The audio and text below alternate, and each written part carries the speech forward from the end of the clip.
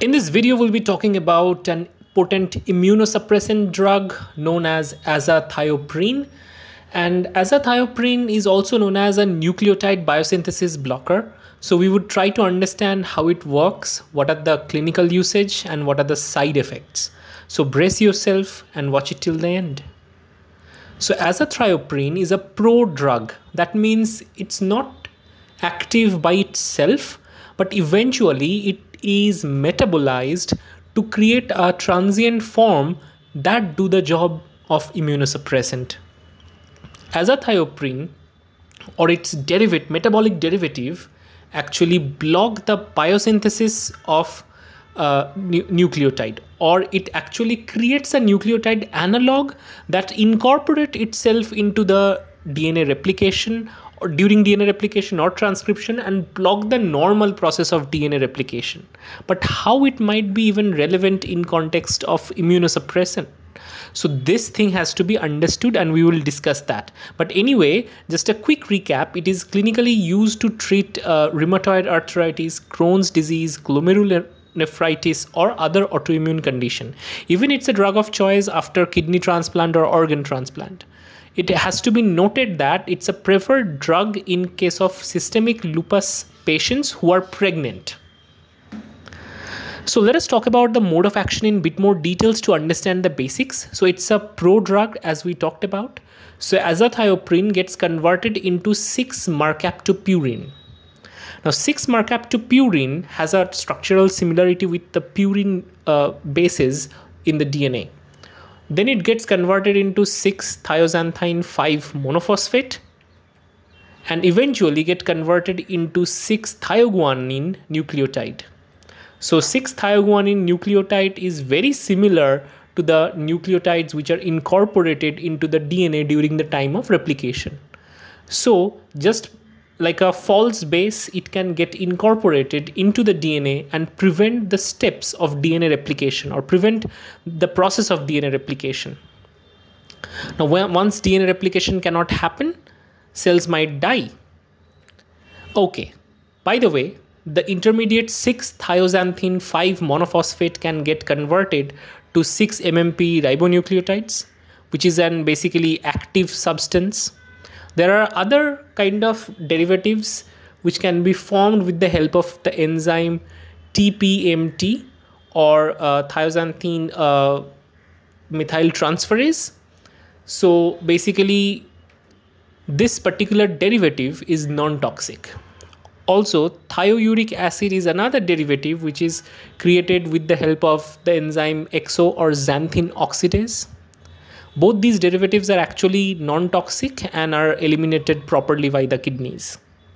So that is why when we know this pathway, we have to understand while a person is undergoing treatment using this immunosuppressant, the drug allopurinol cannot be used. It's a gout medication. It blocks xanthine oxidase, but it cannot be used in combination with azathioprine, because it would increase the toxic buildup of azathioprine. The non-toxic analog production would be stopped. So obviously toxicity would build up in case of azathioprine derivatives. So that is why we have to understand this aspect. Now the big question. We understood that it blocks sort of like DNA replication process, but how that is even relevant in context of immune suppression. Now, in context of immune suppression, we know there are autoreactive T and B cells which cause all the problem. And these autoreactive T and B cells are activated with the help of antigen presenting cells that activates these T cells. T cells eventually activate B cells. Once these T or B cells are activated and they are autoreactive, they would eventually lead to a huge proliferation. They would increase in number, they would divide rapidly, and then they would attack our body's own components. Now the thing is, the proliferation, T and B cell proliferation is a key event in this overall pathway. Now if the proliferation can be blocked, then the job is done. So obviously proliferation is targeted by targeting DNA replication, because any cell that has to divide first has to replicate its DNA, only then it can divide. So the derivative of azathioprine can get incorporated into the DNA replication and work like a poison to block this process, and thereby exerts its effect as an immunosuppressant.